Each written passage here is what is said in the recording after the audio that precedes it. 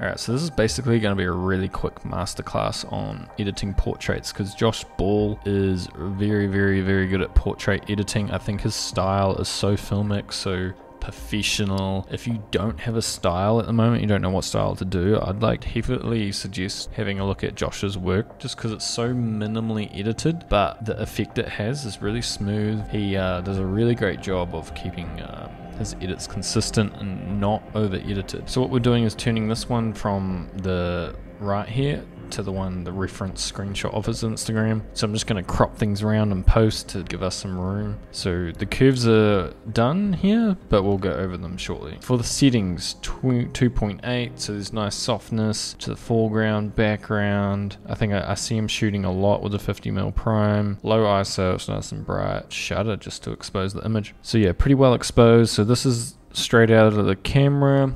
Yeah, he nailed the white balance and everything, and now we've just got to try to give the image some character and style through editing. Okay, just before we get into doing the curves, he has a very common trait, I believe, of bringing down the highlights. So I'll try to dive deeper into what this looks like. So it's a flatness to the image. You can see how flat everything is when it's to the left, and then how glowy it is the other way. Contrast a bit darker.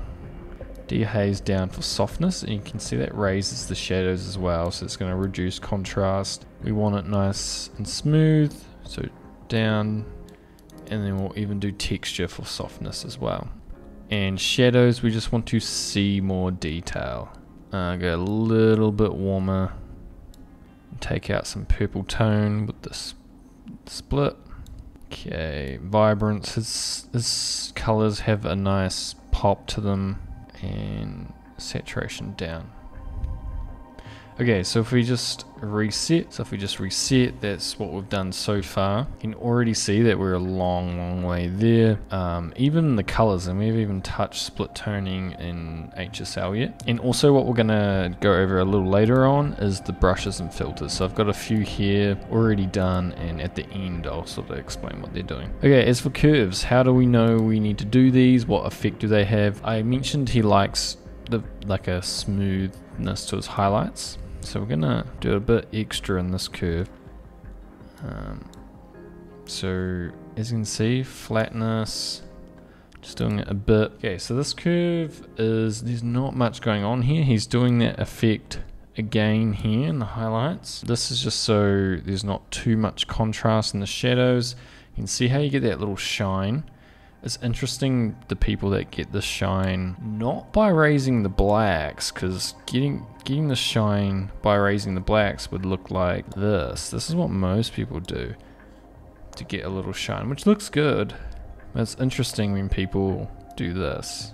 So I think you get like a different shine higher up in the image, like in the brighter shadows. Okay, and then color channels, we have lots of contrast coming into the shadows. So this is the dark part of the image. Watch my other trainings if you don't understand the curves. Lots of contrast. We're leaving the highlights alone. Obviously we've got way less blue than the other colors, so we are getting lots of warmth into the image, especially the highlights, and we're getting more blue in the dark shadows. So that's sort of balancing out those warm tones in the highlights and then the cool tones in the dark shadows. So it's very easy to see that the red and green are very similar, and there's just so much warmth put in the highlights and then coolness put in the shadows with the use of this blue curve, and then just so much contrast is put into the image using these curves. And then this one is for fade,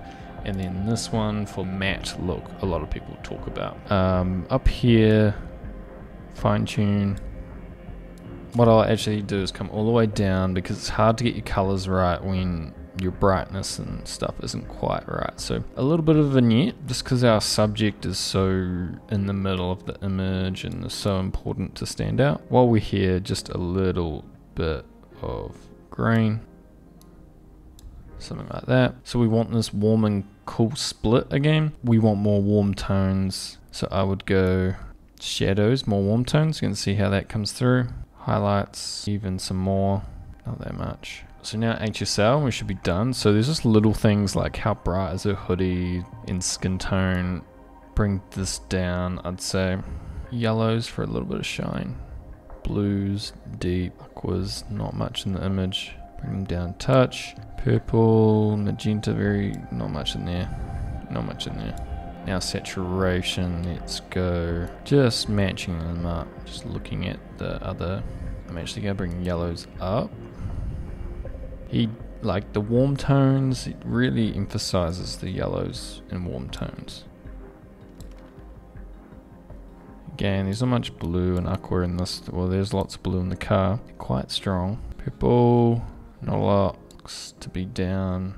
It's only a tiny bit of the car.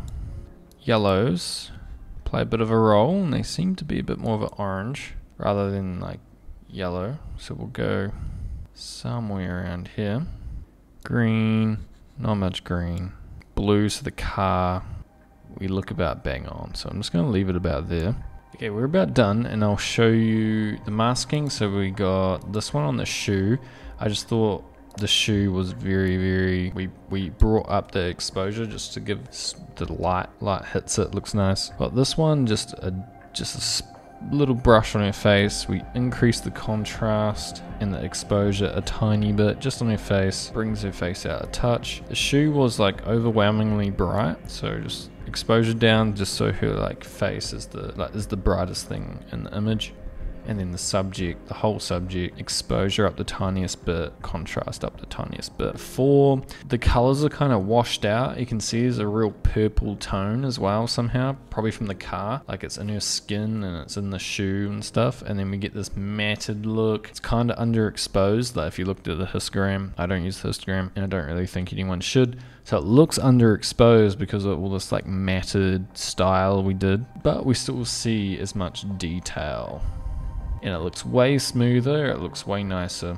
So again, here's reset after. So curves played a really big role in this. You can see the contrast and smoothness and a lot of warmth. HSL didn't do a lot. A little bit of split toning to warm it up. For sharpening, I'll probably bring sharpening right down. White balance is pretty bang on at the beginning, but as I said, there was lots of purple tone in the original. So we just like took out that purple tone. And then clarity, texture, dehaze is all just like style. So up to you whether you like the soft look, lower contrast, bit of haze, texture just sort of blurs the image a little bit. I think softening your image makes it look more filmic.